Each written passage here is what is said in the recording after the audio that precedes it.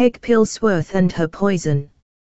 Within Epworth 1790, a woman named Peg Pilworth was well known and liked for her baking skills.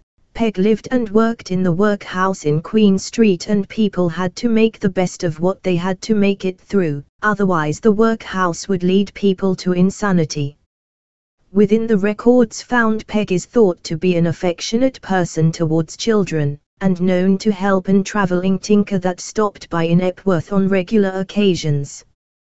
Peg must have done well perfecting her spiced fruit cake, for people to trust and purchase or accept the cake as a gift, before something must have tripped Peg to add poison into the recipe.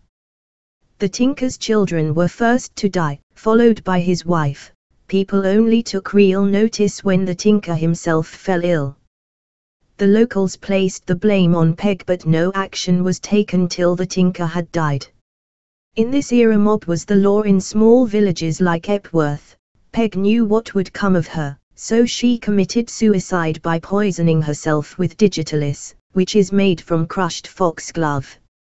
When her body was found, the locals of the time still treated it as a witch and taken to the crossroads, known as Market Cross today. There her body was strapped to a plough and taken to the rail crossroads in Burnham Blow. According to legend, Peg Pilworth's body was buried with 2 stakes through her heart. But was Peg really to blame? As adulterated wheat can occur by farmers harvesting wheat and other crops, even the health officials of today are aware on how easily poisons can come into everyday foods. Any contaminated produce through farming must be burnt. Peg's body is said to lie at Blow Row and Burnham Road Junction in Epworth, just outside of the cemetery.